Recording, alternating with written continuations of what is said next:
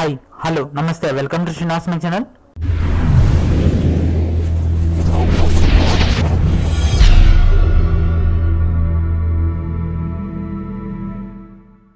ఈరోజు మనం VRO group 4 ప్రిపరేషన్లో భాగంగా కొన్ని ఎక్స్పెక్టెడ్ క్వశ్చన్స్ చూద్దాం. Let's get started. టాపిక్లోకి వెళ్ళే ముందు please subscribe my channel, please share everyone and please it like button to encourage my channel.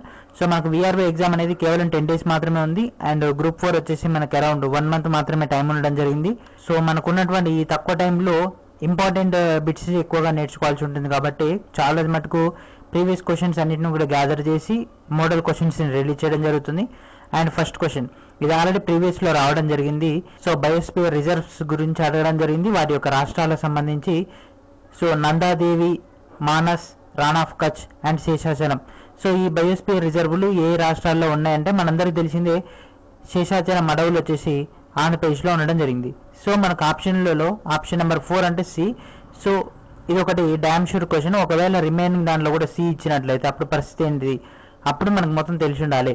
So correct answer వచ్చేసి నందాదేవి వచ్చేసి ఉత్తరాఖండ్లో నందాదేవి ఉంది, మానస్ అస్సాంలో ఉంది. మానస్ కంటే కూడా ఎక్కువగా ఖజ్జిరంగా ఎక్కువగా ఆడడం జరుగుతుంది అస్సాం సంబంధించి. అండ్ రాన్ ఆఫ్ కచ్ వచ్చేసి గుజరాత్లో ఉండడం జరిగింది అండ్ శేషాచలం వచ్చేసి Andhra Pradesh. So option number 1 is right. And international union for conservation of natural and natural resources IUCN సంస్థ ప్రచురించేటటువంటి రెడ్ డేటా బుక్ ఈ కింది వాటిలో ఏ అంశాలను తెలియజేస్తుంది. సో రెడ్ డేటా బుక్ అనేది ఏ విషయాన్ని తెలియజేస్తుందండి? ప్రమాద స్థితిని ఎదుర్కొంటున్నటువంటి వృక్ష జంతువుల గురించి, ప్రపంచంలోని వివిధ ప్రాంతాల్లోని రక్షణ ప్రాంతాలు, సహజ వనరుల యొక్క రక్షణ, స్థానిక జంతు వృక్షజాలాలు, ప్రమాద స్థితిని ఎదుర్కొంటున్న వాటి గురించి అయితేనేమో రెడ్ బుక్, గ్రీన్ బుక్ అయితేనేమో ప్రజెంట్ సేఫ్ జోన్లో ఉన్న వాటన్నిటికి గ్రీన్ బుక్ యూజ్ చేయడం జరుగుతుంది. రెడ్ బుక్ వచ్చేసి డేంజరస్ సిచ్యువేషన్లో ఉన్నటువంటి వాటికి యూజ్ చేయడం జరుగుతుంది. ప్రపంచంలో అతిపెద్ద చిత్తడి ప్రాంతం ఏది? ప్రపంచంలో అతిపెద్ద చిత్తడి ప్రాంతం పాంటనాల్, దక్షిణ అమెరికాలో ఉన్నటువంటి పాంటనాల్. సో ప్రపంచంలోనే అతిపెద్ద చిత్తడి నేల వచ్చేసి పాంటనాల్. ఈ కింది వాటిలో ఆవాసాంతర సంరక్షణలో భాగం కానిది ఏది? ఆవాసాంతర సంరక్షణలో భాగం కానిది జాతీయ పార్కులు, అభయారణ్యాలు, బయోస్పియర్ రిజర్వులు, ఉద్యానవనాలు. ఈ కింది వాటిలో దేనిలో ఆవాసాంతర అంటే జంతువులు సంరక్షణ చేయడానికి వీలు కానిదంటే ఉద్యానవనాల్లో మాత్రమే మనం జంతువుల్ని సేవ్ చేయలేం, రిమైనింగ్ అన్నింటిలో మనం సేవ్ చేయొచ్చు. అండ్ పశ్చిమ కనుమలు ద్వీప సమూహాలతో కూడినటువంటి ఎకలాజికల్ హాట్స్పాట్కు సంబంధించి కింది వాటిలో సరైనది ఏంటిది? సో ఎకలాజికల్ హాట్స్పాట్ అంటే ఈ హాట్స్పాట్లో అగస్త్యామలై కొండలు అత్యధిక జీవ వైవిధ్యాన్ని కలిగి ఉన్నాయంటే ఎస్, అగస్త్యామలై ఎక్కువగా కలిగి ఉండడం జరిగింది. అండ్ దాదాపుగా 60% ఉభయచర అండ్ సరీసృప జాతులు ఈ ప్రాంతంలో స్థానికంగా ఉన్నాయి. ఎస్, ఈ ప్రాంతంలో జీవ వైవిధ్యంలో అత్యధిక శాతం స్థానీయమైంది అంటే ఎస్ కరెక్టే. సో పైవన్నీ కూడా కరెక్టే అండి. అండ్ మనకి ఇంకోసారి కూడా మళ్ళీ రిపీట్ కావడం జరిగింది పార్కులకు సంబంధించి. మ్యాక్సిమం TSPSCలో మొత్తం కూడా జతపరచడాలు ఎక్కువగా ఇవ్వడం జరుగుతుంది. మళ్ళీ ఒకసారి డిస్కస్ చేద్దాం. రణతంబోర్ జాతీయ పార్కు, బాల్ ఫక్రామ్ జాతీయ పార్కు, సైలెంట్ వ్యాలీ జాతీయ పార్కు, పెంచ్ జాతీయ పార్కు. ఈ జాతీయ పార్కులు కింద ఇచ్చినటువంటి మేఘాలయ, రాజస్థాన్, మహారాష్ట్ర ఏ రాష్ట్రాలలో ఉన్నాయో ఇప్పుడు ఒకసారి చెక్ చేద్దాం. సో రణతంబోర్ వచ్చేసి మనకు రాజస్థాన్లో ఉండడం జరిగింది అండ్ సైలెంట్ వ్యాలీ వచ్చేసి కేరళలో ఉండడం జరిగింది. సో చెక్ చేసినట్లయితే మనకు ఆప్షన్ రణతంబోర్ వచ్చేసి Rajasthan. So option number 1 is right. And ball ఫక్రామ్ వచ్చేసి మేఘాలయలో ఉండడం జరిగింది అండ్ పెంచ్ వచ్చేసి మహారాష్ట్రలో. మీరు ఈ బిట్స్ అన్ని కూడా నోట్ డౌన్ చేసుకోండి, లేకపోతే ఈ వీడియో కింద ఉన్నటువంటి డిస్క్రిప్షన్లో ఒక వీడియో యొక్క లింక్ ప్రొవైడ్ చేయడం జరుగుతుంది. ఆ వీడియో కింద ఉన్నటువంటి డిస్క్రిప్షన్లో దీని ఒక డైరెక్ట్ ఫైల్ ప్రొవైడ్ చేస్తాను. అండ్ రెడ్ డేటా బుక్లో గులాబీ రంగు వీటి గురించి డిస్కస్ చేయడం జరుగుతుంది. మనం ఆల్రెడీ రెడ్ డేటా బుక్ ఎవరు రిలీజ్ చేస్తారో తెలుసుకున్నాం కదా. మరి ఆ రెడ్ డేటా బుక్లో పింక్ కలర్ కూడా ఉంటుందంట. అది దేని గురించి డిస్కస్ చేస్తుందంటే అంతరించే స్థితిలో ఉన్నటువంటి జీవ జాతుల గురించి వివరిస్తుంది. అంతరించే దశలో ఉన్న వాటిని అంటే ప్రస్తుతం అవి జీవించి ఉన్నాయి, వాటికి ఇంకా కొంచెం సేఫ్గా కనుక మనం చేయగలిగితే అవి మనం సెక్యూర్ చేయొచ్చు. అండ్ భారతదేశంలో అత్యధిక వాయు కాలుష్య నగరం ఏమిటి? సో ఇండియాలో అత్యధిక వాయు కాలుష్య నగరం వచ్చేసి న్యూఢిల్లీ. అండ్ భారత్లో ఉన్నటువంటి ఎకలాజికల్ హాట్స్పాట్స్ సంఖ్య ఎంత? భారత్లో ఉన్నటువంటి ఎకలాజికల్ హాట్స్పాట్స్ సంఖ్య 3 ఉండడం జరిగింది. ఇది చాలా చాలా ఇంపార్టెంట్ బిట్. ఇది ఎకలాజికల్ హాట్స్పాట్స్ డైరెక్ట్ అడుగుతారు. 3 ఉన్నాయి. అండ్ ఆంధ్రప్రదేశ్లో అతిపెద్ద మడ అడవులు ఎక్కడ ఉన్నాయి? ఆంధ్రప్రదేశ్లో అతిపెద్ద మడ అడవులు కోరింగ ప్రాంతంలో ఉండడం జరిగింది. కోరింగలో ఉన్నాయి. ఎర్ర బంగారం అని దేన్ని పిలుస్తారు? ఎర్ర బంగారం అని దేన్ని పిలుస్తారండి? ఎర్ర చందనాన్ని ఎర్ర బంగారం అని పిలవడం జరుగుతుంది. ఎందుకంటే మనకు వేప చెట్టు తెలుసు, తుమ్మ చెట్టు తెలుసు, సింకోన తెలుసు, ఎర్ర చందనం తెలుసు. సో ఎర్ర చందనాన్ని మాత్రం ఎర్ర బంగారం అనడం జరుగుతుంది. అండ్ జాతీయ జీవ వైవిధ్య చట్టాన్ని ఏ సంవత్సరంలో రూపొందించారు? జాతీయ జీవ వైవిధ్య చట్టాన్ని 2002లో ఏర్పాటు చేయడం జరిగింది. పర్యావరణ వనరులు, జీవ వైవిధ్యం, దేశ వారసత్వ సంపదను సంరక్షించడం, పరిరక్షించే బాధ్యత దేశ పౌరుల విధి అని భారత రాజ్యాంగంలోని ఏ ఆర్టికల్ తెలియజేస్తుంది? ఏ ఆర్టికల్ ప్రకారం వనరులను, జీవ వైవిధ్యాన్ని, దేశ వారసత్వ సంపదను సంరక్షించాల్సిన బాధ్యత ప్రతి ఒక్కరిది అని తెలిపే ఆర్టికలే 51A of G. 51A of G అనేది పౌరుల యొక్క బాధ్యతలను తెలియజేయడం జరుగుతుంది. అండ్ ఇక్కడ కూడా ఇంకో జతపరచడం రావడం జరిగింది. సో దీంట్లో కనుక మనం మేజర్గా చూసుకున్నట్లయితే forest research institute, geological survey of India, national environmental engineering research institute, tropical forest research institute. So ఈ రీసెర్చ్ ఇన్స్టిట్యూట్లు అన్ని ఎక్కడెక్కడ ఉన్నాయని అడగడం జరిగింది. ఇది కూడా ప్రీవియస్ ఇయర్స్ క్వశ్చనే. సో నేను దాన్ని మీకు ప్రొవైడ్ చేయడం జరుగుతుంది. సో ఫారెస్ట్ రీసెర్చ్ ఇన్స్టిట్యూట్ వచ్చి డెహ్రాడూన్లో ఉంది. And geological survey of India వచ్చేసి మనకు కోల్కతాలో ఉంది. జియోలాజికల్ సర్వే ఇది మాత్రం నాకు తెలిసి 5 to 6 times ఈ క్వశ్చన్ రిపీట్ కావడం జరిగింది. ఎవరైతే ప్రీవియస్ ఇయర్స్ క్వశ్చన్స్ టీఎస్పీఎస్సీ వాళ్ళే బై చేశారో ఒక్కసారి ఈ క్వశ్చన్ చూడండి ఎన్నిసార్లు రిపీట్ అయిందో. And national environmental engineering research centre వచ్చేసి నాగపూర్లో ఉండడం జరిగింది.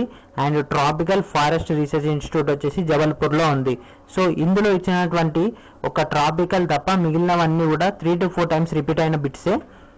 అండ్ మన టీఎస్పీఎస్సీ దాంట్లో బెనిఫిట్ ఏంటంటే మనకు వచ్చిన క్వశ్చనే మళ్ళీ వస్తూ ఉంటుంది. అది ఒకటే మనకు చాలా బెనిఫిషియల్ విషయం.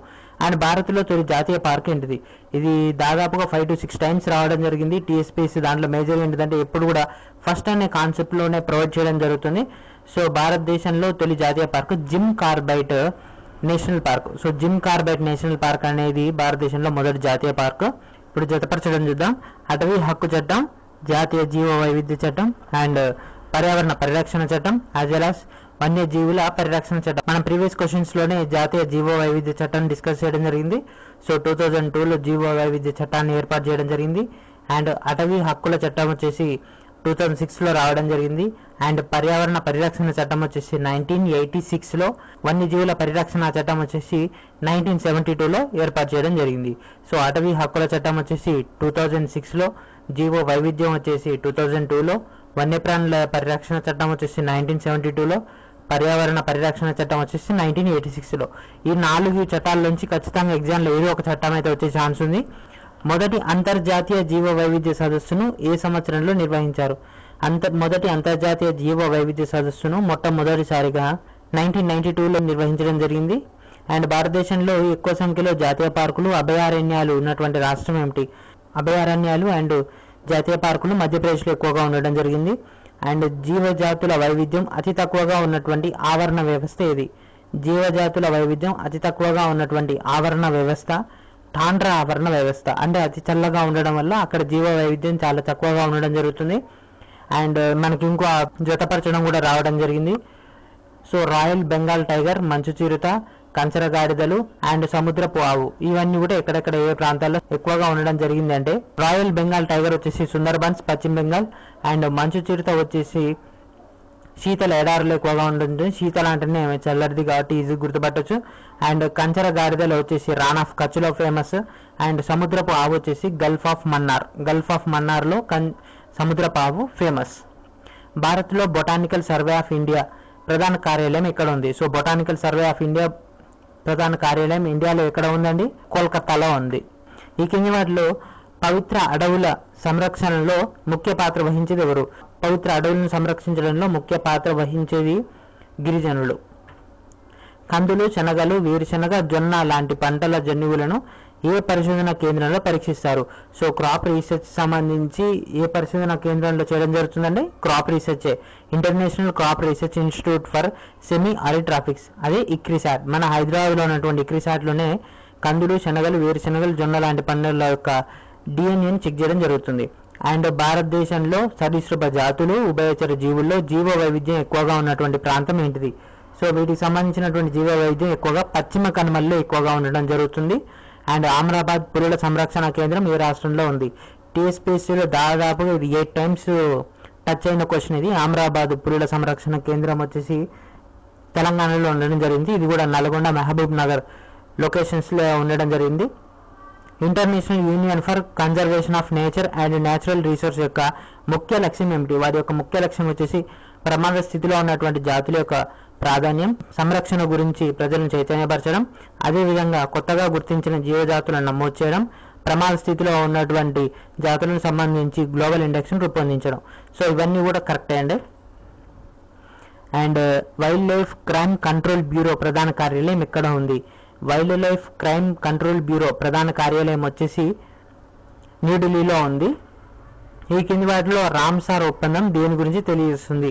సో ఈ కింది వాటిలో రామ్సార్ ఒప్పందం అనేది ప్రపంచంలోని మడ అడవుల సంరక్షణకు సంబంధించి సాంకేతిక చర్చలు, అంటే టెక్నికల్గా ఏదైనా అడ్వాన్స్ తీసుకోవాలా, దాంతోపాటు సరస్సులు చెరువుల యొక్క సంరక్షణకు సంబంధించి, అది అలా చిత్తడి నేలల యొక్క సంరక్షణకు సంబంధించి టెక్నికల్గా ఎలాంటి అప్డేట్స్ చేయాలి ఉంటుంది, ఏ విధంగా సాంకేతికపరమైనటువంటి చర్యలు తీసుకోవాల్సినటువంటి నిర్ణయాలను తెలియజేసేదే రామ్సార్ ఒప్పందం.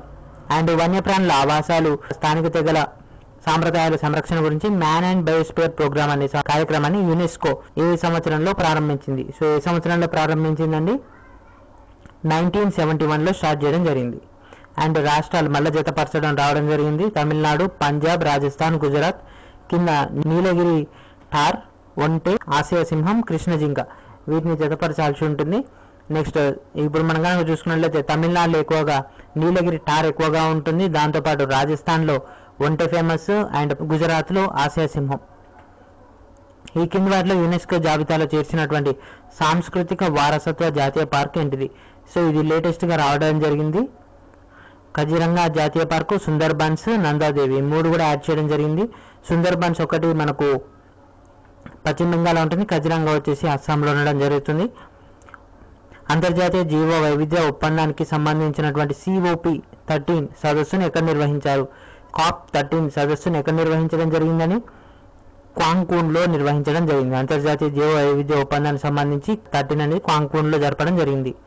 ఈ కింది వాటిలో జీవక్షయం చెందే కాలుష్య కారకం ఏమిటి? ఈ కింది వాటిలో జీవక్షయం చెందేటటువంటి కాలుష్య కారకమే జంతు సంబంధ వ్యర్థాలు.